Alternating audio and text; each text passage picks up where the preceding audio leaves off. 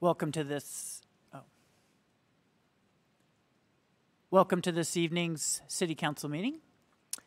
And Madam Clerk, would you please read the roll? Council President Beggs. Present. Councilmember Burke. Here. Councilmember Cathcart. Present. Councilmember Kinnear. Present. Councilmember Mumm. Here. Councilmember Stratton. Here. Councilmember Wilkerson. Present.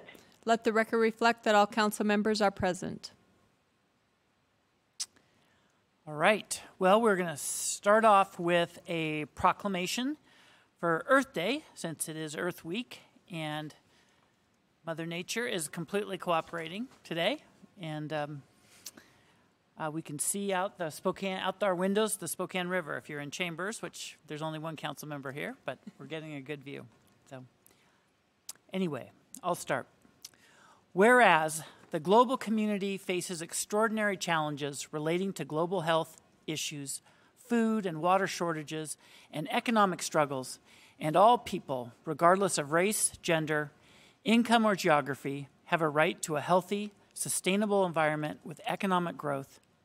And whereas a green economy can be achieved on the individual level through educational efforts, public policy, and consumer activism campaigns, since it is necessary to broaden and diversify this global movement to achieve maximum success.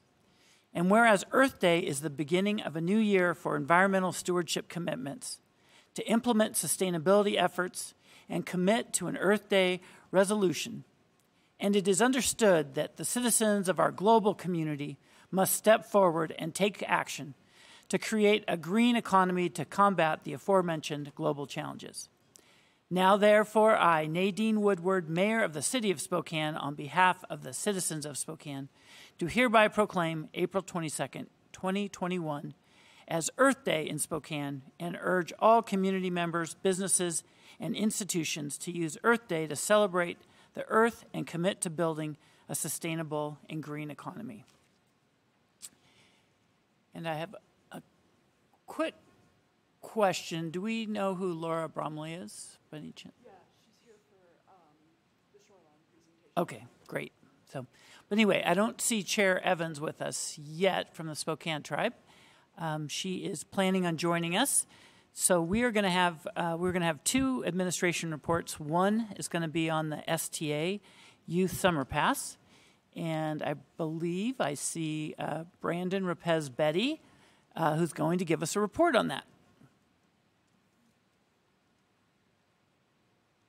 Thank you, Council President and council members. I'm going to share my screen in just a second. I will be sharing with you this evening about a region-wide summer pass pilot program recently approved by the STA Board of Directors.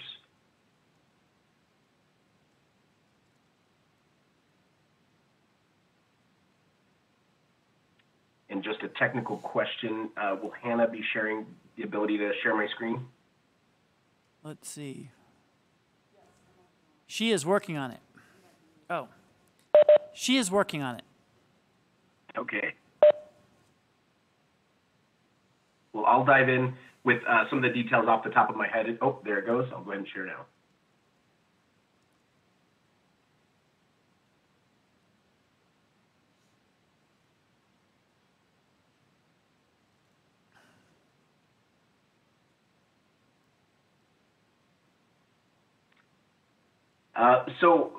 Again, my name is Brandon Rapez Betty. I'm the Communications and Customer Service Director for Spokane Transit.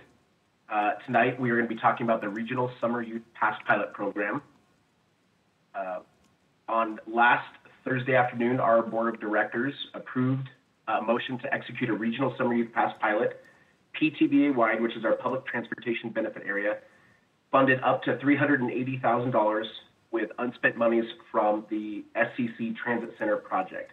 That project was a little over $900,000 under budget. A portion of that was state funds that went back to the state, but there were local funds that STA can then apply to this regional program. The pilot objective is to gather data and estimate costs for future regional or jurisdictional contractual ridership programs. Similar to Universal Transit Access Pass programs, we call it UTAP at STA. We have those programs in place with the city for city employees, county for county employees, Spokane Regional Health District, Kendall Yards, and then we also have those programs in place at all of the local colleges and universities. For implementation steps,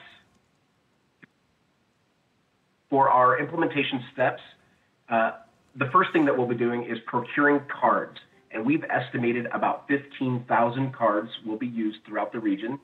That was based off of numbers that were in a first version of this program that we did with the City of Spokane in 2019.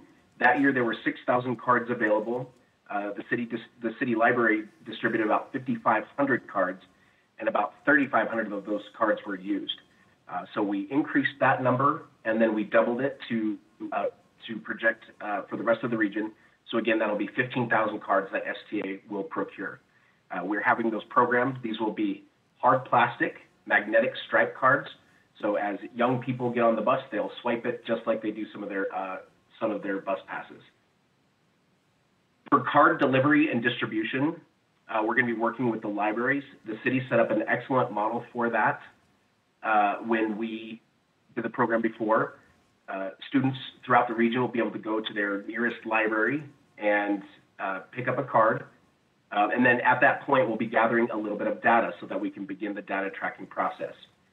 We will be tracking what grade the student is in, what school the student goes to, and the school district, and the card number. No identifying information will be gathered. We are just tracking the card, not the student. What that is able to do, then we can look at data based on age group, based on distribution location, based on a lot of different factors that we can dig through the data. Once we have all of that information, we'll be monitoring and reviewing so that we can establish those cost estimates. Our project partners are pretty deep in a region-wide program. So we start with our distribution partners, which are the city and county library, and we'll also be working with the Liberty Lake Municipal Library.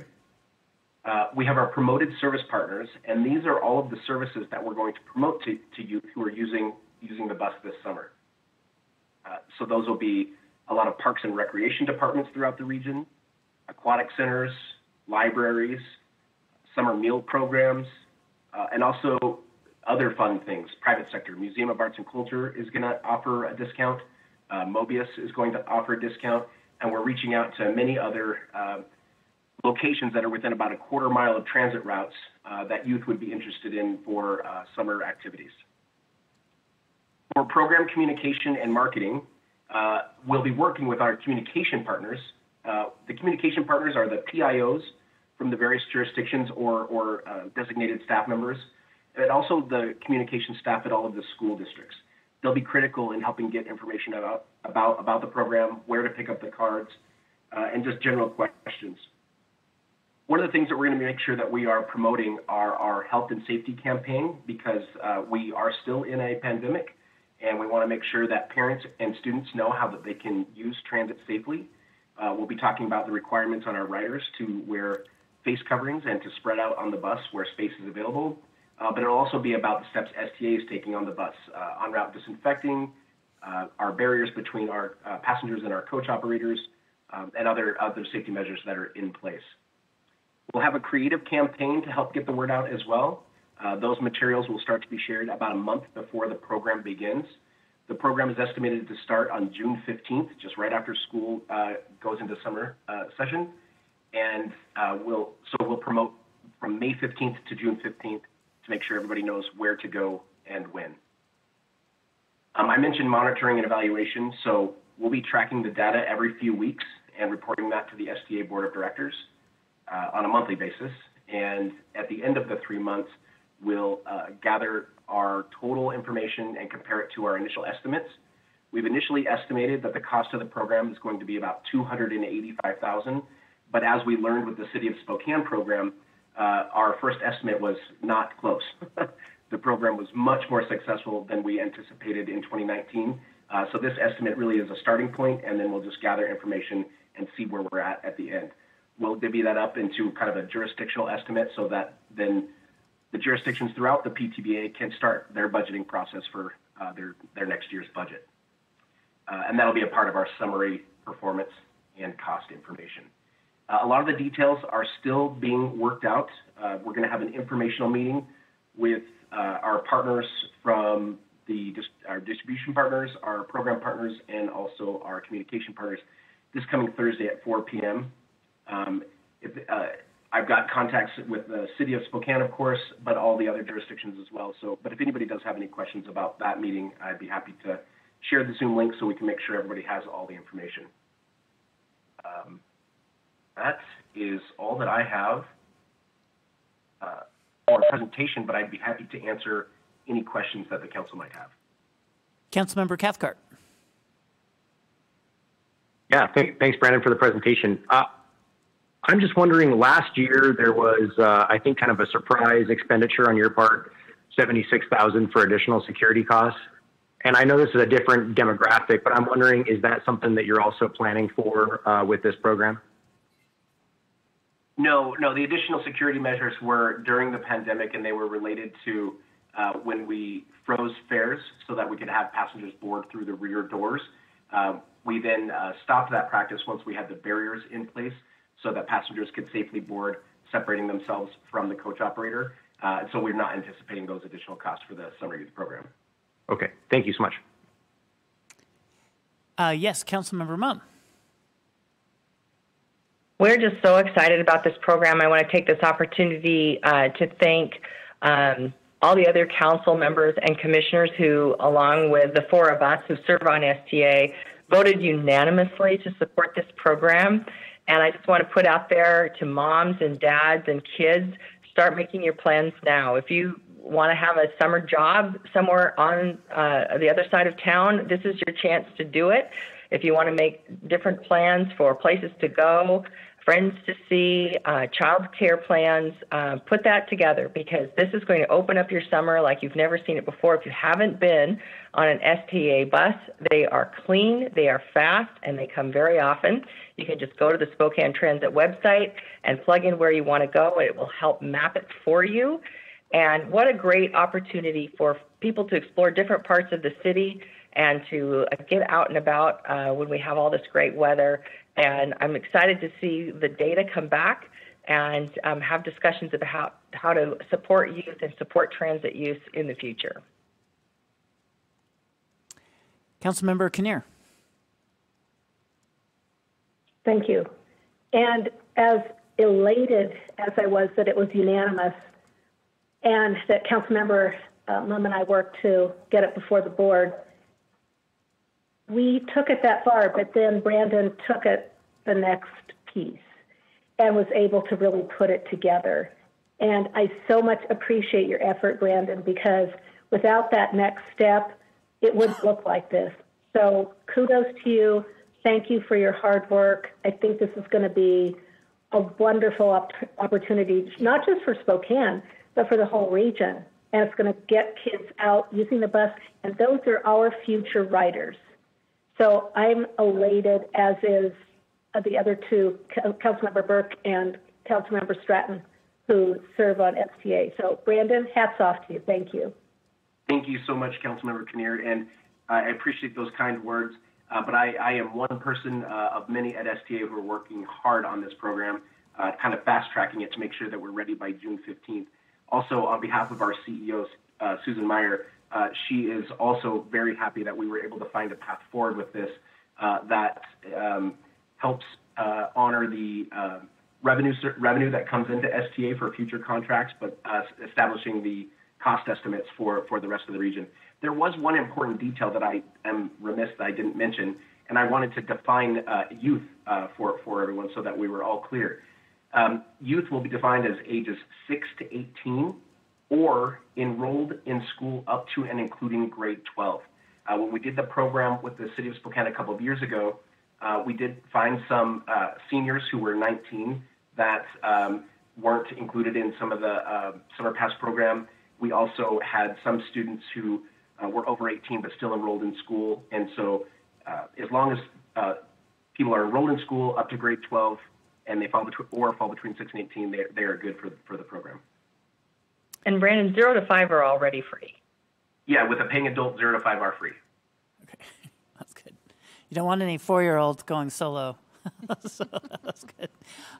Brandon, you mentioned something about cost at $285,000 estimated, but I'm pretty sure that's not out-of-pocket cost. That's foregone fares potentially, which shows the usage, which may or may not have been money we were lost, and certainly isn't out-of-pocket costs for the Transit Association. Correct. It is foregone fares that are then being replaced with the project savings from the Spokane Community College Transit Center. Yeah, good.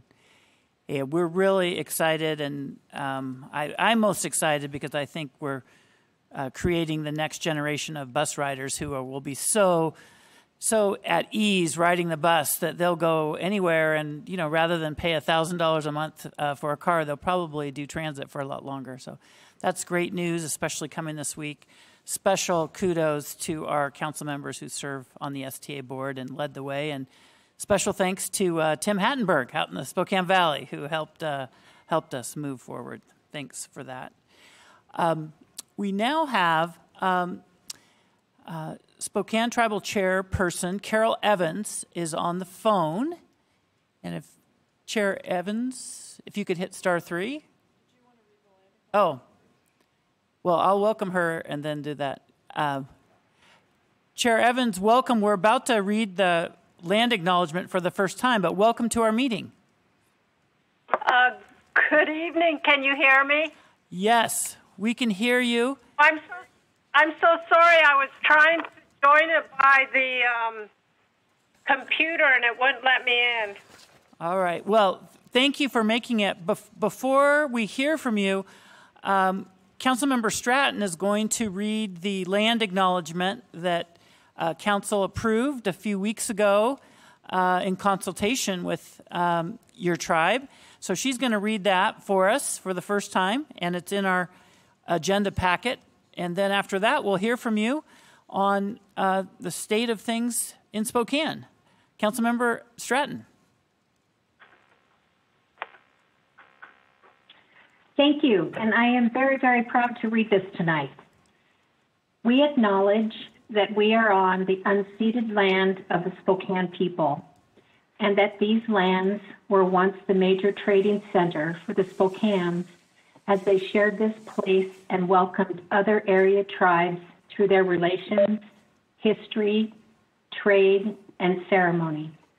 We also want to acknowledge that the land holds the spirit of the place through its knowledge, culture, and all the original peoples since time immemorial.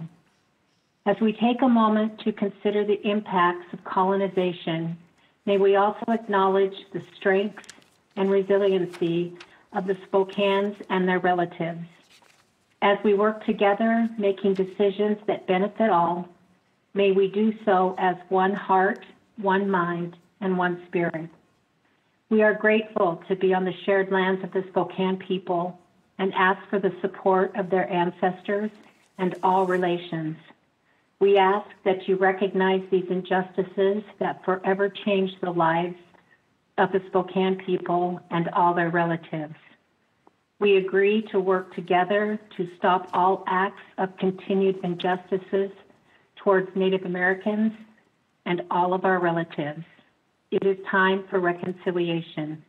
We must act upon the truth and take actions that will create restorative justice for all people. Thank you. Thank you, Councilmember Stratton. Well, Chair Evans, thank you again for joining us, and I invited you to come speak to us this auspicious week of Earth Week, and I was interested in hearing your perspective as a longtime steward and from a long lineage of stewards of this land, of what your perspective is on the land and the water and the air, and anything else you wanted to share with the Spokane City Council this evening. Heshchalu, Petsia. Good evening, my friends and relatives. Samasa Fluhi Squest. Samasa is my Spokane name, my Indian name, and my English name is Carol Evans, chairwoman of the Spokane Tribal Business Council. It's a real honor to represent my tribe as I speak before you today. First and foremost, I really want to thank the City Council for formalizing this land acknowledgement. It means a lot to my people. It recognizes that the Spokane City is located on the ceded lands of the Spokane people. And the word people for my people is an important term. In our language, we say skulech. And skulech refers to good people. As I grew up and my grandmother called it skulech, I always thought it meant Indian people, but it means good people. So as a gesture of goodwill, I offer to you, you are good people, you are skulech, and my people are skulech. So I think that's important that we acknowledge that we are good people. This land acknowledgement acknowledges that these lands were once the major trading center for my people, for my ancestors, which for me recognizes that my ancestors were a river people. They were a salmon people who waited for the return of the salmon since time immemorial. This land acknowledgement impacts the colonization of my people. It takes consideration of a people, my ancestors, who did not understand the concept of owning land. They were a people who believed that the land was a gift to them that they were responsible to take care of, so that land would stay there for future generations and continue to sustain the ways of the life of their people. When this land was taken from my ancestors, it took away more than just the land. It took away their way of life, their culture, their customs, their tradition, and in many senses, their language. This traumatized my ancestors and continues to traumatize my people in the current day world. However, the Spokane are a strong people. We're resilient, and that's acknowledged in your land acknowledgement. We have been here since time immemorial. We are still here and will be here forever going into the future. That is what this land acknowledgement represents to me. It acknowledges the importance of working together, making decisions together, and it is for the benefit of all, for my people and for all of the people you serve, that it is for the benefit that we do this with one heart, one mind, and one spirit. This is the right approach. This land acknowledgement acknowledges the injustices that changed the lives of my people, of my ancestors. And by acknowledging these injustices, it allows my people to begin the healing process. So on behalf of the Spokane Tribe of Indians, I thank you from the bottom of my heart for adopting such a meaningful land acknowledgement that promotes healing for my people and for all the people of the area. So thank you for that. As I move on to address what you had talked with me, Brian, we're here on Earth Week, as you had said, with Earth Day being on Thursday, and I always kind of go back when I hear about Earth Day. The first Earth Day was on April 22nd, 1970, and that will be 51 years ago this Thursday. And to think about that and think about today, how we have 190 countries that acknowledge Earth Day. We have over 1 billion people in the world that recognize and honor Earth Day. And I try to put that in perspective to see what that means. When we think of a world with about 8 billion people, at least 1/8 of that, of the world population, is acknowledging Earth Day, the importance of Mother Earth. And then when I think of the number of people in the world, I think of how it took us 2 million years just to reach 1 billion people in the world. And then after that, it only took 200 years to get to 8 billion. And for me, that shows that we really need to be concerned about taking care of Mother Earth. So what Earth Day represents is what my ancestors lived every day. My ancestors believed that the Creator gave all people and all things the knowledge and wisdom to live in harmony. My ancestors believed this is the original instructions given to them by the Creator. They referred to them as the great laws. For example, when we consider sacred foods, the sacred foods given to my ancestors were roots, berries, salmon, and wildlife. Sacred foods give our bodies nourishment. We must be thankful for these sacred foods. We must not waste them. We must not poison them. In addition, the sacred laws given to us tell us to respect all, to take care to have clean air, to take care to have clean water, to have a healthy land. And if we do that, then our sacred foods will continue to provide us nourishment. That's important for us and for the whole world. And when you think of this going on from generation to generation, if we can continue to have sacred food, healthy foods, it's a harmonious cycle.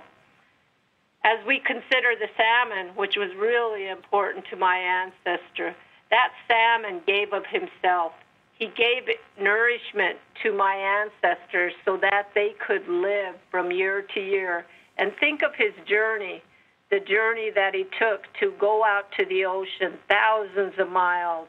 And then when he returned, the thousands of miles and the barriers that he went through to come up to return for spawning, to come back to feed my ancestors. You know, he provided an important nutrient that my ancestors lived on, and he lived as a result of a healthy cycle.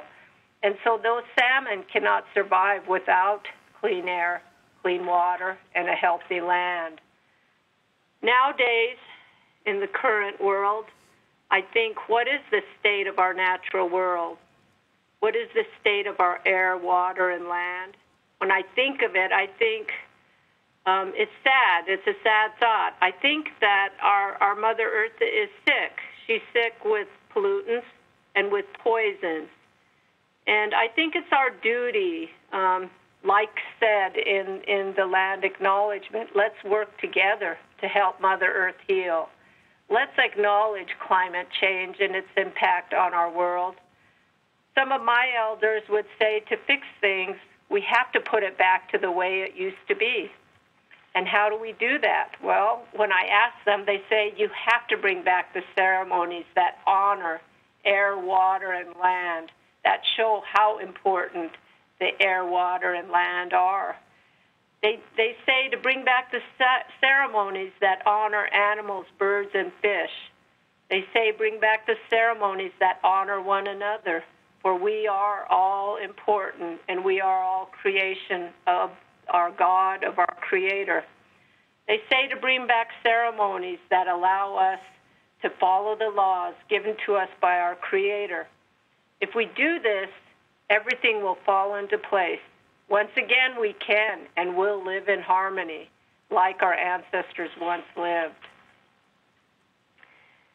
That is the belief of the elders in my community. When I consider the state of how things are going in our natural world, I think we have a lot of people, near 8 billion in the world. We drive a lot of cars that give off a lot of poisonous into the air. We use a lot of water, and it's scarce. It will become scarce, and we pollute. So the state of our world is that Mother Earth needs help from us.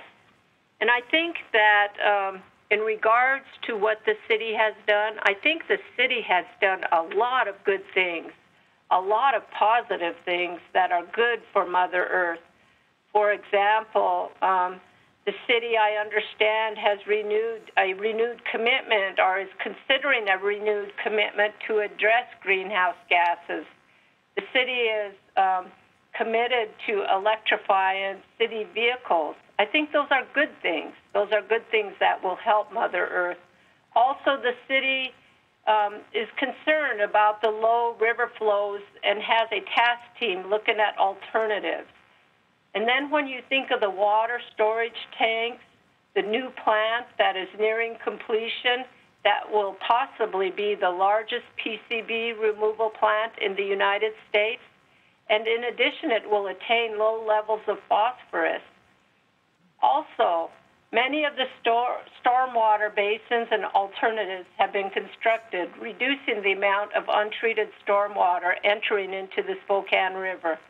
So the city has done a lot of good things to help Mother Earth with the storage tanks, with even when we think about social justice, to change the names of Fort George Wright Way to Wish-Tox Way, to developing this land acknowledgement that has a lot of meaning to it.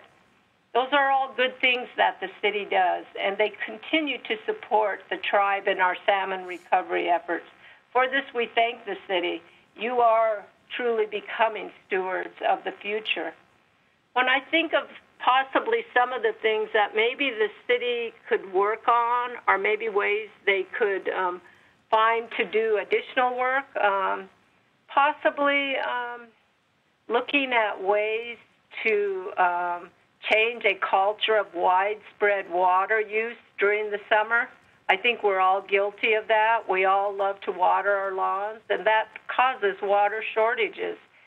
Changing that culture will be difficult, and we understand that. Possibly another thing would be to look at the pipes that are running directly into the Spokane River, the point source pipes that go into the river. Are they providing pollution? How do we address that? How does the city address that? I think those are things to consider in the future.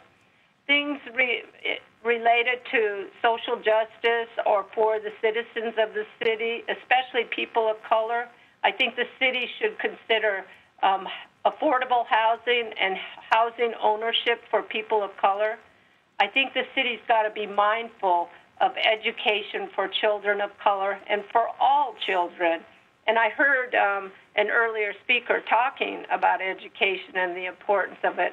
So I think those are all good things that the city could think of, as they move forward and as they try to address the environment, as they move forward addressing services to the population of the city.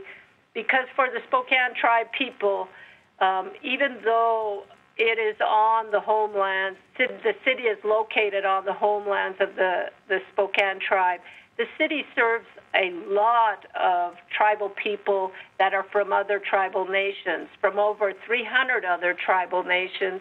And so there are a lot of indigenous peoples in the Spokane, and we're really thankful for that because those people do have indigenous knowledge. So today I encourage us all to come together to share and find ways to help Mother Earth, especially this week as we prepare to celebrate the 51st anniversary of Earth Day. And I really hope for all of us that the Creator will help us find wisdom and knowledge to once again live in harmony and in accordance with the laws that He provided for us. So I truly believe that He has provided your ancestors some similar laws. And so I think that if you really read the land acknowledgement and you really believe in what is in there, I think we can we can help Mother Earth together. And I just think that's a wonderful message to start out with the land acknowledgement on Earth Week, and encourages us all ways to identify ways to help Mother Earth. That's pretty much all I have to say at this point. I really thank you for taking the time to listen to me tonight, and I really wish you all continued safety and from this pandemic, this terrible pandemic we've been in this past year. It's been devastating for my people. My people are a people that like to sit down and have meals together and get together for powwows, for sweats, for just everything we do, and it's been really hard. And I know it's been hard, especially for the children. So I do really am proud of all of the work you do, and I thank you for your hard work for this. And really, may God bless each and every one of you with good hearts and good minds to continue on with the important work that you do. That is all I have to say. She'uhoi, lemlemch. Thank you. Oh, thank you so much, Chair Evans, for spending some time with us and sharing. It's a remarkable moment for me and for all of our peoples, no matter where they come from, no matter where they live. We look forward to continuing to consult with you and the tribe as we rebuild our world and our community and seek greater harmony together. Have a very good evening. Thank you. Thank you. All right, and now, under our new theme of hearing from our neighborhoods, one neighborhood at a time, instead of all at a large town hall meeting, we have Neighborhood Council Chair Dave Lucas from my home neighborhood, the Rockwood neighborhood.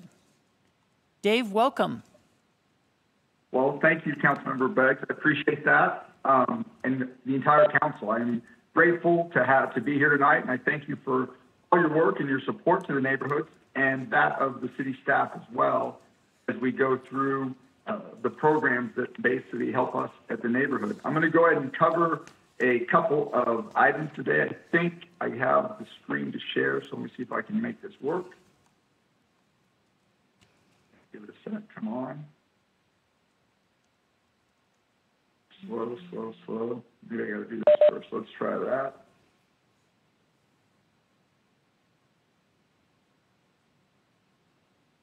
Give me a second. Bear with me.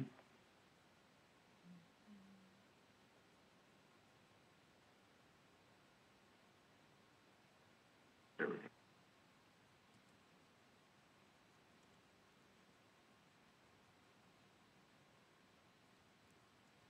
go. So a short presentation, and we'll go through it quickly. I'll take up much of your time this evening, but again, all the work you do for the neighborhood.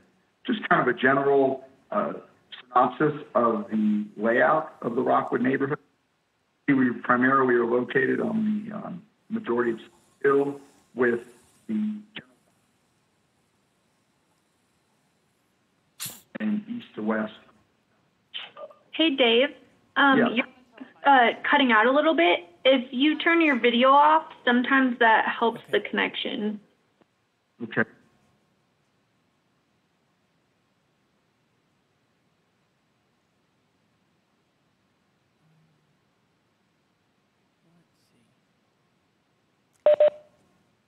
So you have us. Hey, Dave, Hannah Lee, if you want to undo your screen share, Hannah Lee will do it from here, and she'll change it, and that'll help your bandwidth, perhaps. Okay. And I can stop video there now. Yeah. Well, yeah, and I think now that Hannah Lee's going to share it, it'll be fine. You can have your video on. Okay. It doesn't matter. I couldn't get out of screen or out of the video on the screen share. So.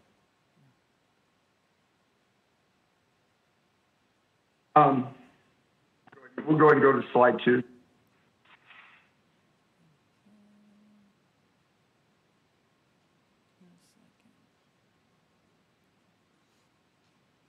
Thank you. Majority single-family homes, but there is some multifamily and a few local businesses. Certainly one school, as most people know, and then 4 smaller triangle parks, which have been most of the historical attention that we've gotten, and historical greenways, which we are working on, and certainly working to protect the historic tree-lined streets that we've been able to maintain that have made up the majority of a large portion that's a National Historic District. So mostly built with majority already, and there's limited infill. Although we have recently had some challenges with some of the new construction, both from challenges from sidewalk construction or lack thereof, and sidewalk maintenance. So that's certainly something that we're seeing more of, that some of the other neighborhoods have had problems with for a while now. So next slide, please. So generally, we saw kind of the change through 2019 to 2020, significant drop down in attendance, but we generally have about a historic of about 44 voting members, usually about the 12 core members of the committee that attend. And you can see a variety of typical meeting attendance, 15 to 25, but it's changed certainly over the 2019 and throughout the period of going remote during COVID. We have email distribution of about 577, up a little over 3% from last year. Facebook followers have also increased a little, but still only a portion of the total number of residents that we have. And so as we go through, one of our continuing themes will be to continue our outreach programs to get more folks involved. Next slide, please. Thank you. You can see some of the presenters we've had over the years, or over the last 2 years, really, because it's kind of support, but certainly recurring with the council members, police updates. Although I will say certainly the high attendance and interest has been many of the horticulture or arborists, and certainly things like the Spokane Master Gardener was one of the delightful presenters that people really followed and found a lot of excitement, and ran the meeting quite long with the continuing questions upon questions, as well as the continuing support we've gotten from cops and other local agencies that you can see on there. Next slide, please. One of the things that we found, again, we're really grateful that the City Council has continued to prioritize that, is the community engagement grant. And so we were able to, 2019, before things were closed up, we were able to do our second annual neighborhood block party, very successful, great opportunity for the neighborhood to come together and interact. And certainly one of the other things that we've been able to be very successful with is a welcome bag package that we've also hoping to restart here in the new year, where we're able to provide a welcome bag with information about the neighborhood, city, even things we talked about STA earlier with the STA maps, and opportunity to see what is available here in Spokane for new residents.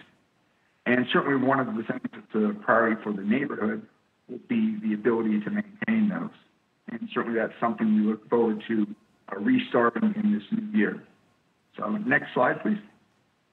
And then I know this is something that is seeing some ups and downs over the last couple of years, is the neighborhood cleanup program. So 2019 was really our most successful year, with the ability to collect, certainly if we judge success on the amount of cleanup we're able to do. And so that certainly was one of the best years. Last year was a little cumbersome, the dump houses, and trying to ensure that we were able to do that. And we see that that will probably be the outcome this year. So it's been a little more confusing and a little more challenging to follow. So we're looking at how we're able to connect with our neighbors, particularly those that might have a challenge with getting online or being able to access the online cleanup program. So looking at other alternatives as potential for neighborhood volunteer force that might be able to go help some of those neighbors that have a struggle or unable to make use of the dump house but still need that opportunity. So we'll be working on that as we move forward. Next slide, please. And really then traffic, one of the other large programs the neighborhood councils work through. And certainly I think one of the ubiquitous concerns across many of the neighborhood councils is the speeding here in Spokane. And so we have a pilot program that will be going this year up by Hutton Elementary, really looking at how we can reduce speed around the school and really try to protect the kids that might be transiting to and from school. So this will be exciting. It won't be, as you can see, not a speed bump and not a speed hump, but a speed table to accommodate for snow plowing and other traffic as it goes through on Garfield. So it'll be exciting to see how that comes out and to really get the feedback over the next couple of years, both from traffic monitoring, but also from things like the city snowplow crews and the streets department, how that actually functions. And then our application that should be going in for this year would be trying to look at some traffic calming applications on 18th Avenue, really to mitigate some of the pedestrian safety. There's a lot of traffic that goes there pedestrian-wise as far as the Manitou Park, as well as the Rocket Bakery. So looking at how that folks transit that, we're looking at different options of how we can reduce some of the speeds there and make it safer for pedestrian traffic, which certainly goes back a little bit to the earlier comment as we look at sidewalks. That's on Upper Terrace, but still a similar issue where cars go by as well as pedestrians. Next slide, please. And then really, as about the layout, we have the historic Rockwood neighborhood, which is a National Historical District, as well as filled with significant tree-lined streets.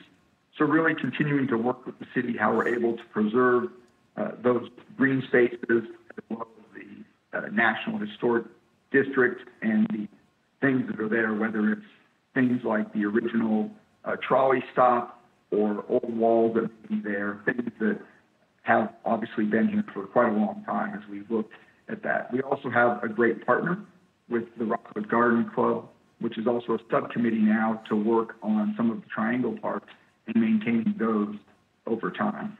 So we'll continue to work on that preservation. We had hoped to get more done, but certainly when we had to adjust our scheduling, we kind of really fell off that during 2020. So we're hoping to revive that effort in the future years as we move forward. Next slide, please.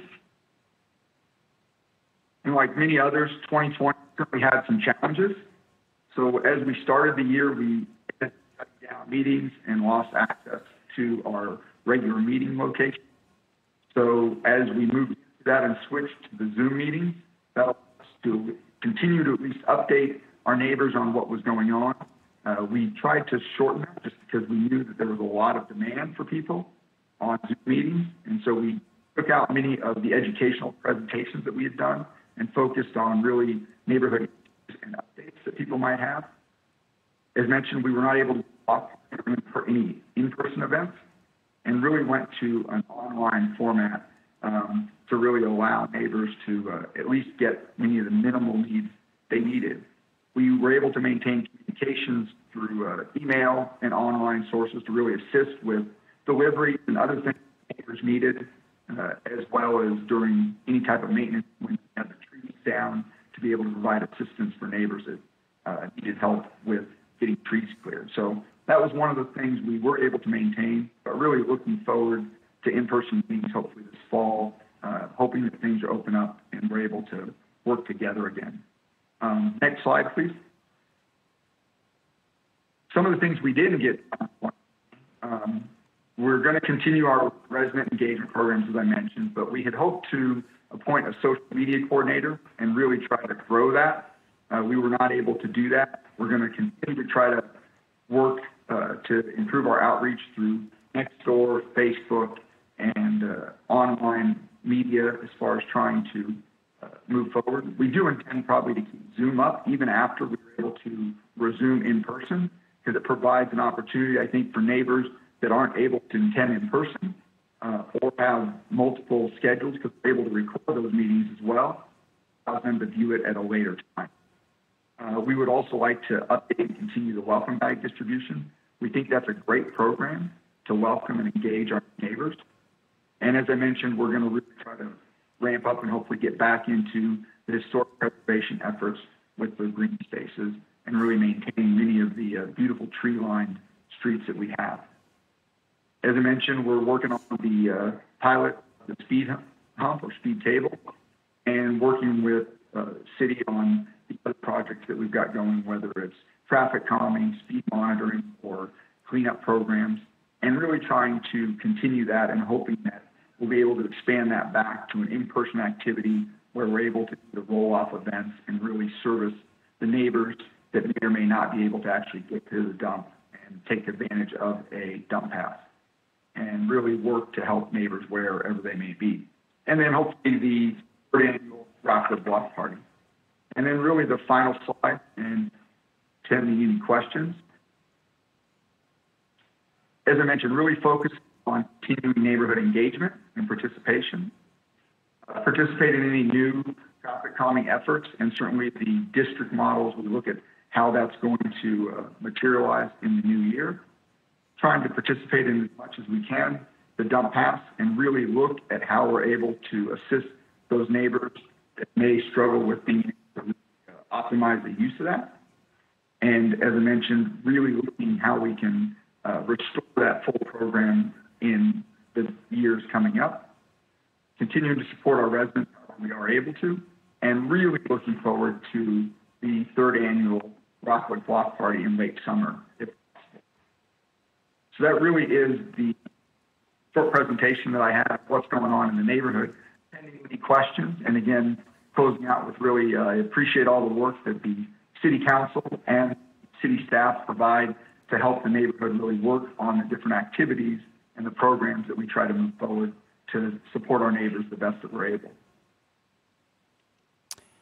Councilmember Kinnear. Dave, thank you. That was so informative. I think you're the poster boy for how to run a neighborhood council, because you've grown that, and it's just a joy to watch, and it's great to attend in-person meetings. So looking forward to getting back to that soon. Thanks for all your hard work. It's appreciated. Yeah, well, thank you for the help and the support. It's certainly not, we have a great group of neighbors and a great neighborhood council, so I'm very grateful. Yeah, thank you, Dave, so much for all you do, and just know that we have been haranguing solid waste to get more dump passes and maybe even start some neighborhood cleanups this fall. We can't do every neighborhood with roll-offs, but we're continuing that, and I can't wait for that third annual Rockwood Party. So we'll see you there. That's good. Thank you. Thanks so much. Say hello to everyone. I will. Thank you. Take care. Yep. Okay, that brings us to boards and commissions appointments. Appoint Nicole Palmerton to a 4-year term on the Civil Service Commission to begin on May 1, 2021 and expire on April 30, 2025. And reappointment of Dan Zimmerer to a 3-year term on the Hotel Advisory Commission, also known as the Spokane Hotel and Motel Commission, to serve from January 1, 2021 through December 31, 2023. All those in favor indicate by saying aye. Aye. Aye. Aye. Aye. Any opposed, nay? Abstentions? All right. Both individuals are appointed. Thank you for your service. And again, if you have any interest in serving on one of our many numerous boards or commissions for the city, contact the mayor's office. And if you're at our website for City of Spokane, just type in boards and commissions and you can see all that are available. Thanks for that. Let's move to our legislative agenda. What's up first? Special Budget Ordinance C 36038, amending Ordinance Number C 35971, passed by the City Council December 14, 2020, and entitled an ordinance adopting the annual budget of the City of Spokane for 2021, making appropriations to the various funds of the City of Spokane government for the fiscal year ending December 31, 2021, and providing it shall take effect immediately upon passage, and declared an emergency and appropriating funds in Public Safety and Judicial Grant Fund from other state agencies, $44,515 to uniform overtime, same amount. This action allows the acceptance of additional WASPIC grant funding. All right. Thank you for that.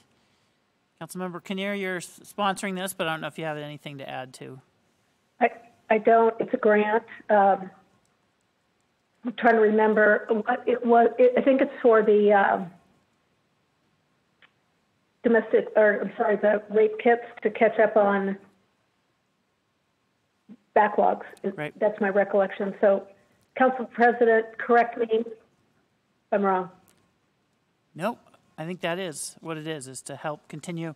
It's to pay overtime for detectives to follow up on those rape kits, I believe, the results that are coming back. I believe that's what it is. We have one community member who wants to testify, and I'm going to apologize ahead of time if I don't get your name exactly right, but it's Amber, I'm going to say Osting. If you're there, Amber, if you want to hit *3.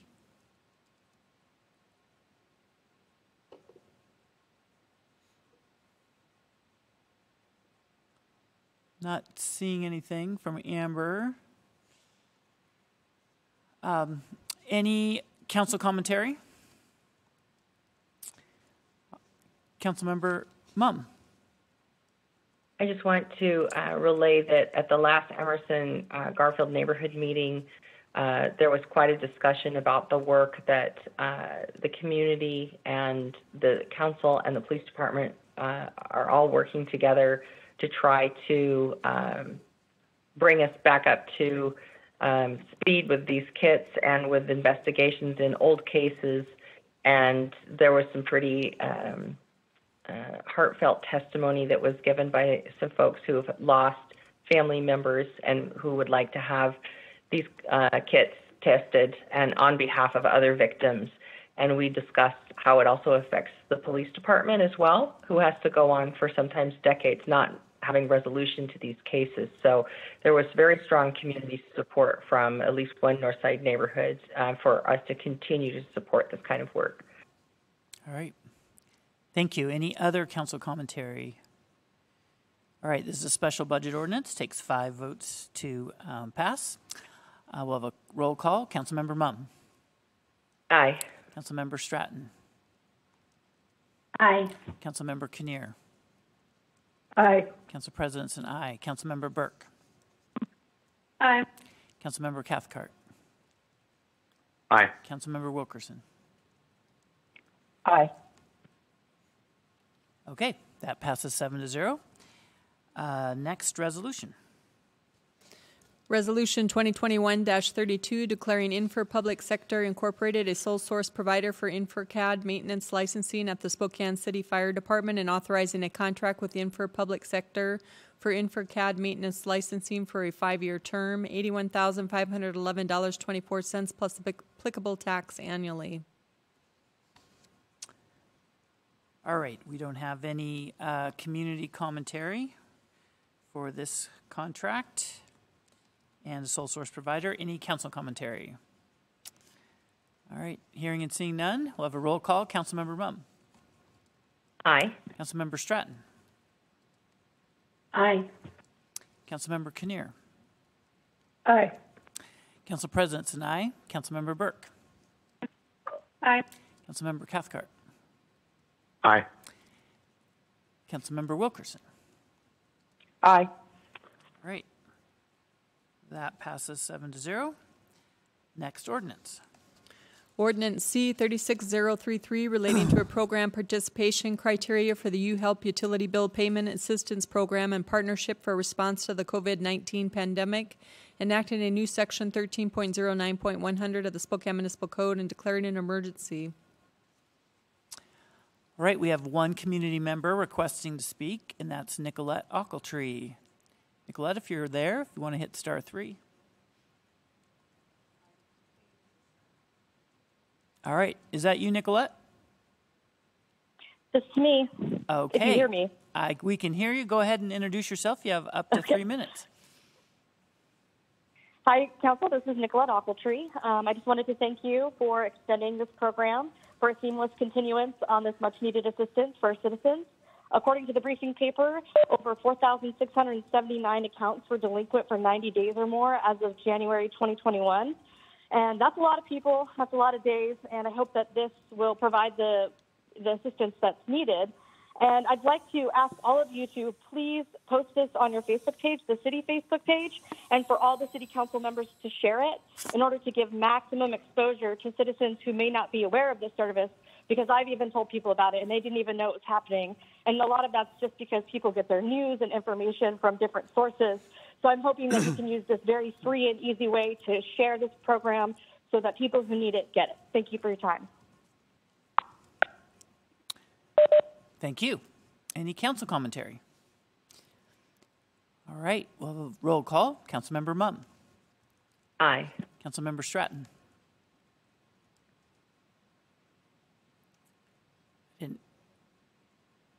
Aye. Okay. Councilmember Kinnear. Aye. Council President Sinai. Councilmember Burke. Aye. Councilmember Cathcart. Aye. Councilmember Wilkerson. Aye. All right, that passes 7-0, and special thanks to staff who are working hard to make that work for everybody.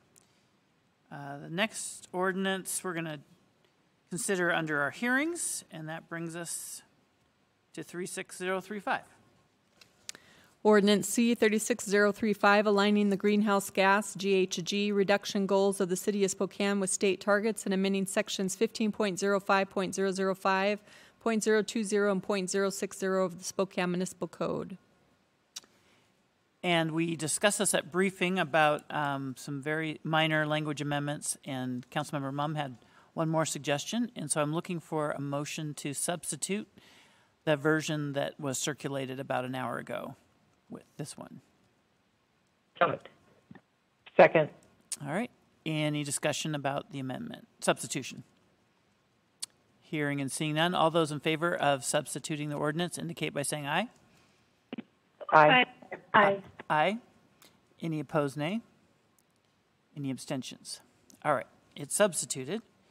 And so this ordinance essentially just updates the city's commitment to meeting the greenhouse gas standards at the state level that are required under state law.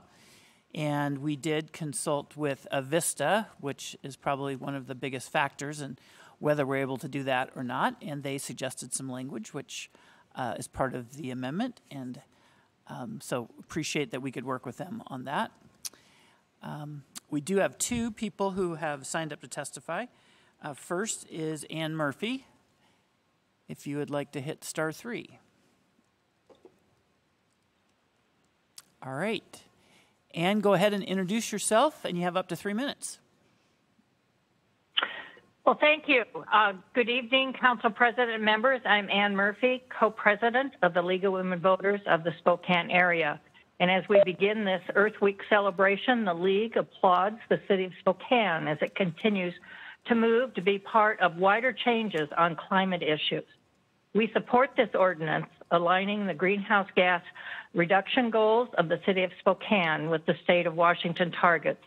The League of Women Voters of Washington supported the underlying measure, HB 2311, when it was passed in 2019 in the state legislature, and our local league concurs with state league action and supports this local action to bring the City of Spokane in line with state agency goals.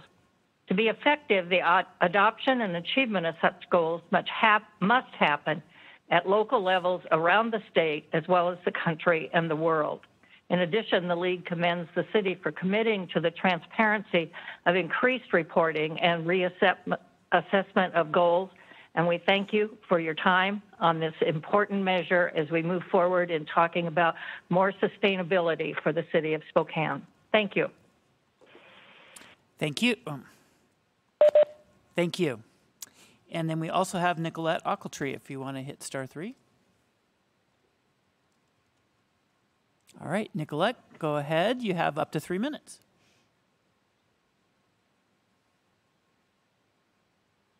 Thank you. I'm not sure what the supplemented version was because we didn't get a copy of that. It was just circulated to council, but not to the public.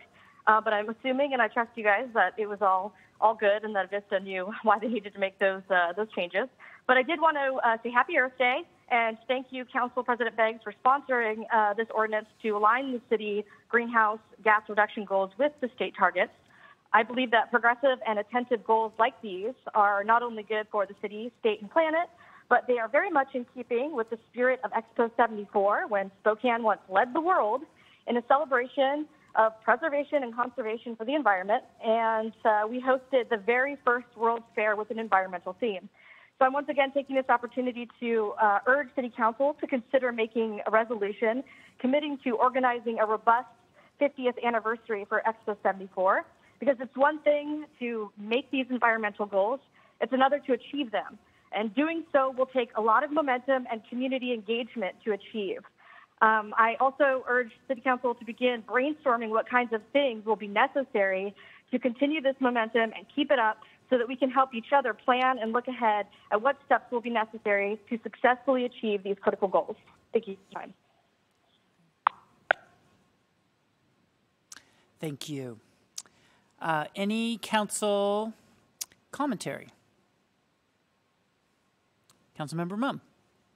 I just want to address that the change was actually adding a period of time for an update of the sustainability plan. I believe it's every 3 years. Is that correct?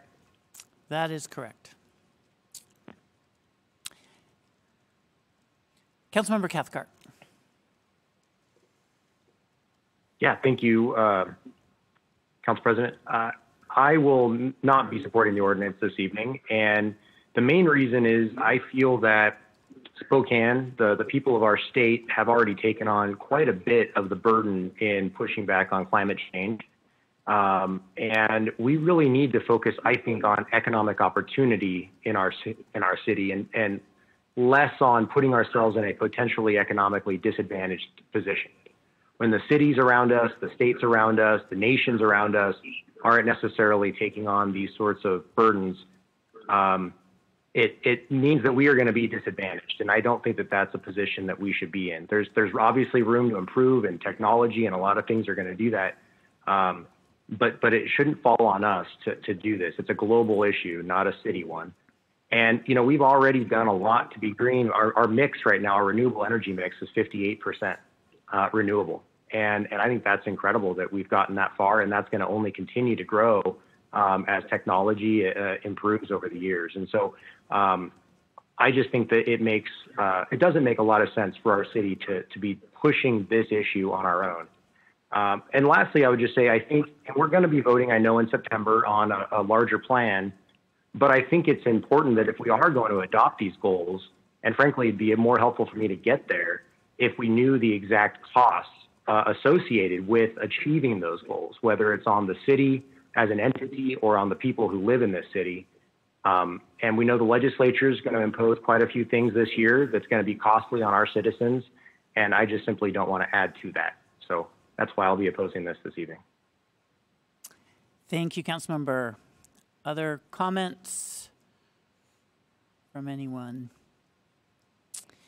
Yeah, I'll just speak briefly. We've had a lot of chance to speak in the community about this, and we did our major work on this together as a council when we adopted greenhouse gas targets, even before the state of Washington did, and kind of led the way on that. Now we're just catching up again. And this will just keep us in alignment, and it really comes down to this question of cost, of how much you pay now versus how much you pay later. And I've been really heartened by the community response to the work that we're doing, and realizing that it's not all or nothing one way or the other, that leveraging together things will be cheaper for us, we'll have better outcomes, and we can bring people along together with really a better economy and a better community. So I want to put a special shout out to all the Sunrise Movement youth that I saw this weekend, who were so passionate and excited to hear we were considering this today. And this will just put us in alignment with what we have to do for the state anyway. And the difference that we're doing is we're working with our utility directly to keep the costs reasonable and the long-term benefits high. So I appreciate that. With that, we'll have a council vote. Roll call. Councilmember Mumm. Aye. Councilmember Stratton. Aye. Councilmember Kinnear. Aye. Council President and I. Councilmember Burke. Aye. Councilmember Cathcart. Nay. Councilmember Wilkerson. Aye. Okay. That passes 6-1. And that gets us to the next ordinance. Ordinance C 36036 relating to electric vehicle purchasing, repealing section 7.06.175 and enacting a new section 7.06.175A of the Spokane Municipal Code. Again, this is a local ordinance that gets us into compliance with a longtime state ordinance about electrifying municipal fleets as the price overall for cost of ownership of vehicles goes lower for electric vehicles, then the state law is that we have to replace them, replace the fossil fuel vehicles with that. And so this just codifies that and gives a little guidance to our fleet. We proposed this a couple years ago, and fleet asked us for 2 years so that they could catch up and adapt to it, which they seem to be doing more recently. We have 2 community members who would like to testify, and the first is Ann Murphy. You want to hit *3. Oh. All right. Ann, go ahead and introduce yourself again. You have up to 3 minutes. Hey, I'm sorry. I get confusing messages from the auto service here. So good evening again. And again, the League applauds the City of Spokane for moving forward and coming back to this issue to require the vehicles owned by the city to be replaced with those run solely on electricity or biofuel in the future. The League of Women Voters of Washington supports advancing green transportation to include investing in that clean transportation that includes the electric vehicles as a means to establish a stable climate system for future generations. And as I said before, to be effective, the adoption and achievement of such goals must happen at the local level as well as the state and county and the world. And we are pleased that the city is moving forward with these plans tonight. In addition, the League commends the city for committing to that long-term look at such investments in order to address sustainability and issues and improve our climate. And since it was brought up, the League is also looking at the Sustainability Action Plan, and we'll be providing comment on that in the future. So great way to celebrate and work on things during this Earth Week. So thank you. Thank you. And then the other person we have signed up is Amber. Again, I think it's Osting. Okay. She is not on the line, so maybe next time. Any council commentary?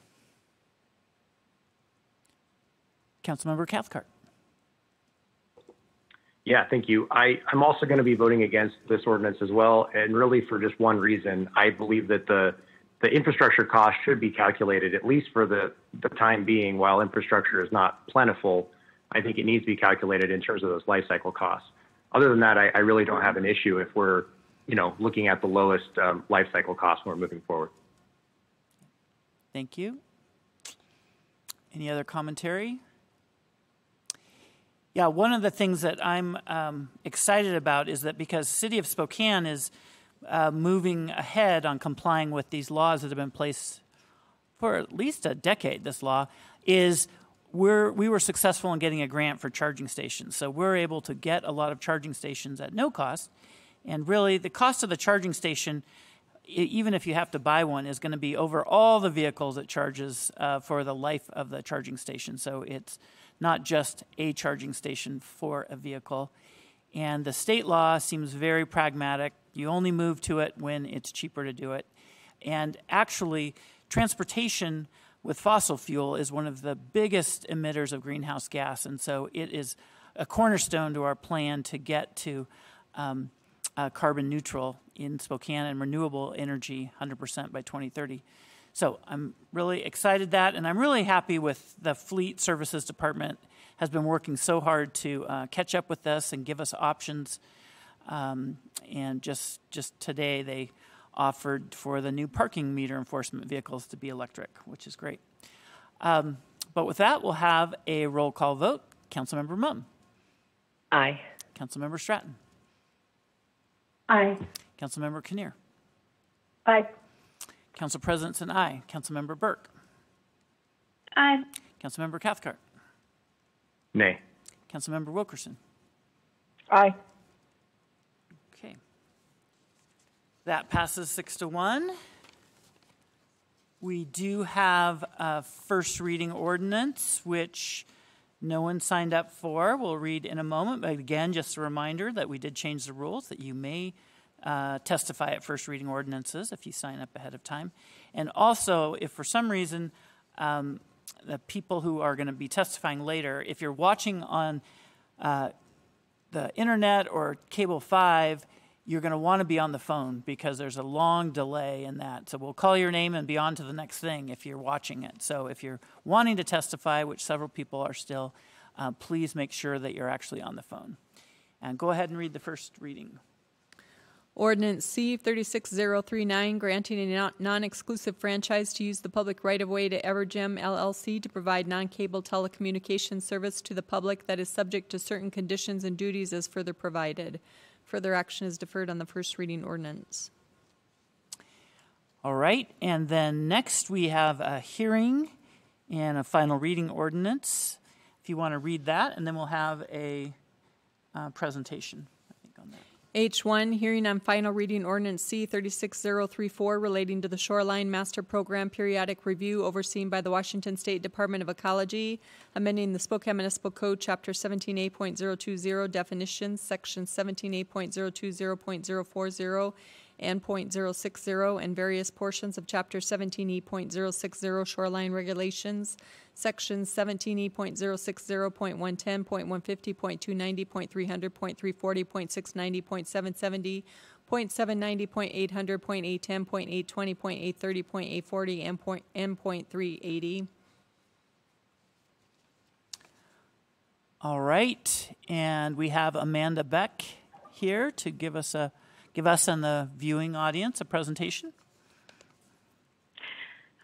Thank you, Madam Clerk, for reading that. I know that was a mouthful. Hannah Lee, would you be able to give me sharing privileges, please? Thank you.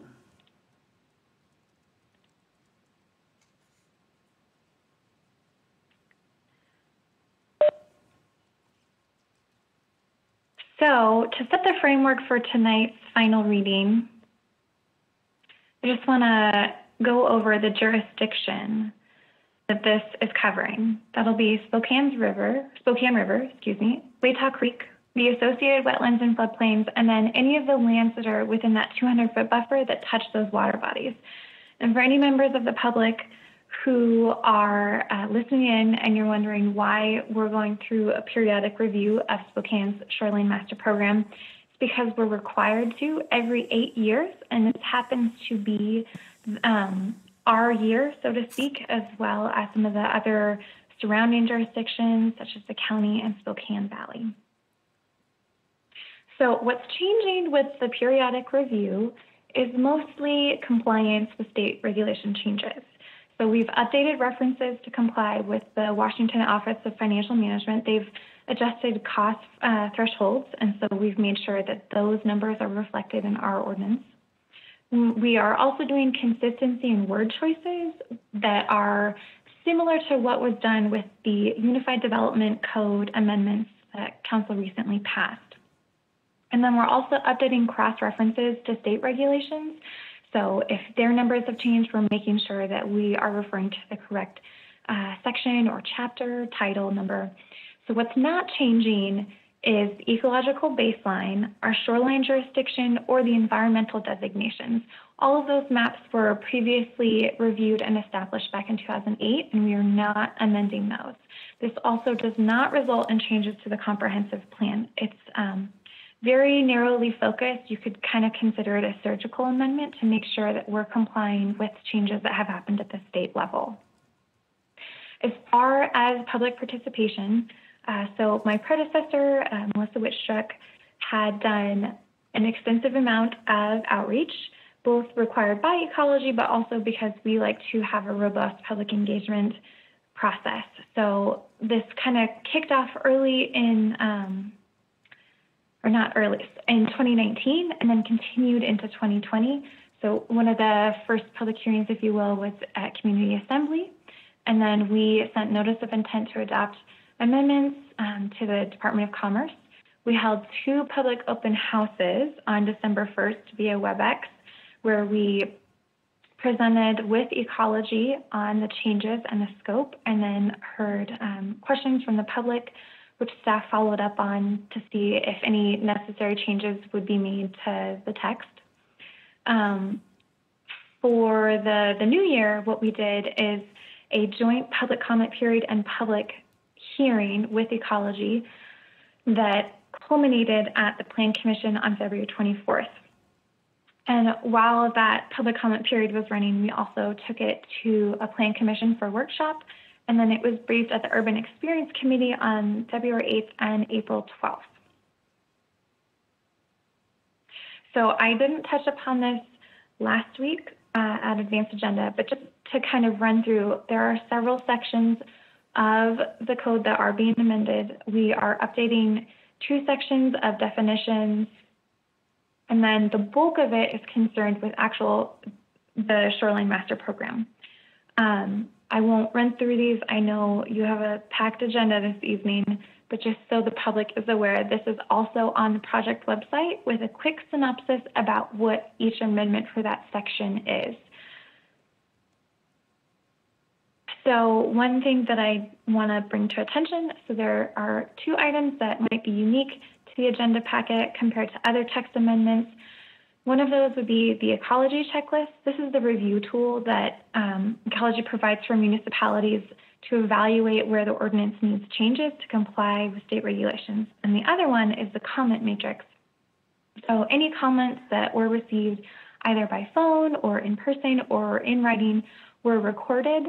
We forwarded them to the Department of Ecology for review as well, and then staff followed up to either let them know this is the scope of the amendment or we've made changes based on your comments and this is the proposed text.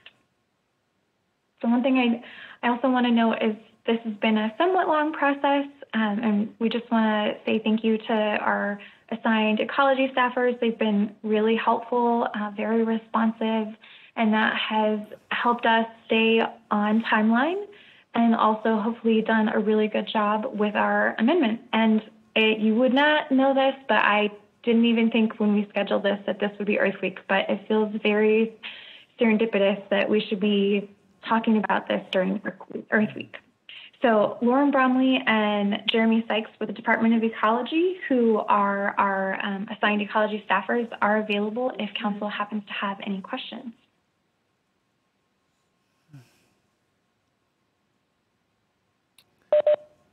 Any questions from council? All right. I'm not seeing any. Thank you, Amanda, for a really good presentation. I know this is one of your first projects since you've been working here that you were finishing up. You did a really good job of telling us, I think, what we needed to know, and so I appreciate that. Thank you, President. Any council, yes, nobody signed up for public testimony, but any council commentary before we vote on the amendments? All right, not seeing any, we'll have a roll call. Councilmember Mumm. Aye. Councilmember Stratton. Aye. Councilmember Kinnear. Aye. Council President's an aye. Councilmember Burke. Aye. Councilmember Cathcart. Aye. Councilmember Wilkerson. Aye. Okay, that passes 7-0. And that gets us to 2 special considerations from our consent agenda that were taken off the consent agenda. If you would like to read both of them, Ms. Pfister. Purchase from Dell, Round Rock, Texas, to acquire 385 ruggedized laptops, 250 in-car docks, and 119 desktop docks to be used by commissioned officers. $1,192,794.89, including tax. Value blanket renewal with Gulls LLC, Spokane, for police jumpsuits for 2021, estimated $150,000 per year, including alterations and tax. All right. These are police equipment items that have been budgeted for, so they're in the budget. It's not a special budget ordinance, but it is contracts. We had several people from the public signed up, and I believe there's only one person still on the line, but I'm checking with Ms. Allers.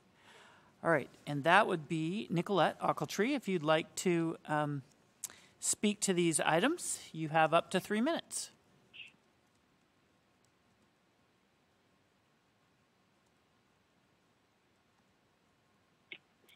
Hi, can I ask a question first? Are these items Yep. being taken together so that the testimony on both of them is one? Yeah. Yes. I'm taking the testimony together. Okay, I'll do my best. Yep. Thanks. Okay, no problem. So, so according to the summary, over 300 computers used by the Spokane Police Department will be out of warranty by the end of the year, but that doesn't mean that they are necessarily broken or unusable. So what will happen to these laptops and computers? Can they be wiped or refurbished and, say, given to the Spokane Public Schools or low-income families? Or if they have to be destroyed, will they be destroyed responsibly and recycled in any way possible? That's unclear to me based on what I read. Also, it says in the briefing paper that these new laptops that they will be getting will have a warranty through 2026. So my question is, does that mean they will get all new laptops in another 5 years? And if so, did they look into whether or not it would be cheaper to lease some or all of the computers? I did notice on the invoice that it says to ask about leasing options, and I'm not sure if that was looked into or not, but if not, it should be something that's looked into. So I'm seeing jumpsuits and laptops. It sounds like the police department is going back to school, and I hope that with these items they're able to perform the tasks that are necessary. And I do see that these items were budgeted into the 2021 budget, which is fantastic because if they're necessary, they need to be done. I just hope we're looking at the responsibility of this long term. So it's something that might, again, be needed to do in the future. And I also noticed that there was no expenditure control form. And so I'm not sure why that was, but I'm hoping somebody can maybe answer that question. So thank you for your time. Thank you, Nicolette. I do have an answer to my question. Oh. It was a requirement from the mayor's office for their staff, and they're no longer requiring it. Oh. So I have an answer to your question, Nicolette, that the expenditure control form was a requirement by the mayor's office for her departments, but that is no longer a requirement anymore from the mayor's office. But thanks for all your points and gives us some food for thought. So I appreciate that. Council commentary, I see Councilmember Cathcart. Yeah, I'm going to support and just wanted to say I think Nicolette's idea on the laptops is a good one that we should look at. Yep, I agree. Councilmember Wilkerson. I'm going to support also, especially around the jumpsuits. In my conversation with police officers, several of them, that jumpsuit allows them to carry their equipment and balance it throughout their body. They were having significant back issues, and police were out on leave, and so it's just a lot ergonomically correct for them to have those jumpsuits. All right. Any other council commentary? All right, we'll have a roll call. Councilmember Munn. Aye. Councilmember Stratton. Aye. Councilmember Kinnear. Are we taking these together? Oh, yes, unless somebody objects to that. I'm sorry. Okay, okay. Aye. Okay. Council President's and I. Councilmember Burke. No. Councilmember Cathcart. Aye. Councilmember Wilkerson. Aye. Okay, both those contracts are approved, 6-1. And that brings us to open forum. And it looked like Amber Osting might have signed up for that. And I know Nicolette Ochiltree did. So, but I believe Nicolette is the only one on the line. So Nicolette, if you want to introduce yourself one last time for the night and share with us, you have up to 3 minutes. Thank you again, Council. Today I watched the Finance and Administration Committee meeting, and I was glad to see that the State Auditor's Office completed their investigation of CHHS per the city's request. But what I found upsetting was how vaguely many of the details of the investigation were presented. When Mayor Nadine Woodward and former City Administrator Craigo held a press conference announcing this investigation last year, their main talking point was about how transparent the investigation would be. They also promised the citizens would receive a fully transparent report of the state auditor's findings. Unfortunately, after reading the publicly available report provided by the state auditor's office, and watching the Financial and Administration Committee meeting, I'm a little bit skeptical about whether or not that will happen. At one point, someone from the state auditor's office mentioned citizens would have to file a public records request to access more details about the agencies and individuals involved in the report, and this should not be the case. The Public Records Department is already overburdened and understaffed, and we were promised full transparency, and we deserve full transparency. Now, perhaps I'm preaching to the choir, because I did get the impression that most, if not all, of the members of council were just as confused and frustrated with the lack of transparency as I was. But I really do hope that you guys continue to put pressure on them for a report so that we can all understand what was going on, so we can all make informed decisions and get, what we were promised out of this investigation. Thank you for your time. Thank Councilmember Kinnear. Oh, sorry. Councilmember Kinnear.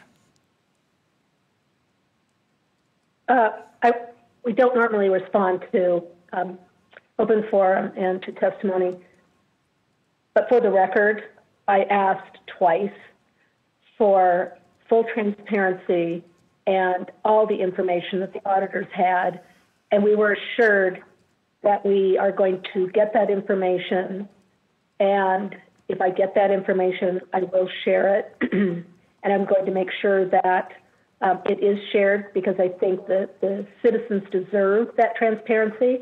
And the caller was correct. This has been going on for quite a while, and they deserve to know just as we do. So thank you for that. Is Councilmember Burke, are you raising your hand or not? Okay. All right. Yes, I think fair to say more to come. It turned out it wasn't really an investigation. It was more of some recommendations on financial controls, which I think were well taken, but I thought we were going to get more. So we will continue to look into that.